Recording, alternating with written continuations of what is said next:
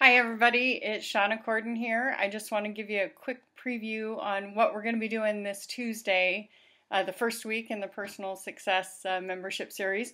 We're going to be talking about personal responsibility and this whole idea about doing a baseline assessment about where you are in your life in areas of hygiene. We don't mean deodorant there, but we actually talk about sleep, we talk about nutrition, we talk about exercise, personal health, all those things that you need to really fuel yourself in order to be the best version of yourself.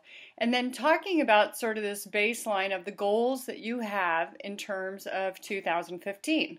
So where are you going and how close are you? What would it take to make it a 10? Is there anything getting in the way? Are you overdoing it? Are you overworked? Family's not helping out, things like that.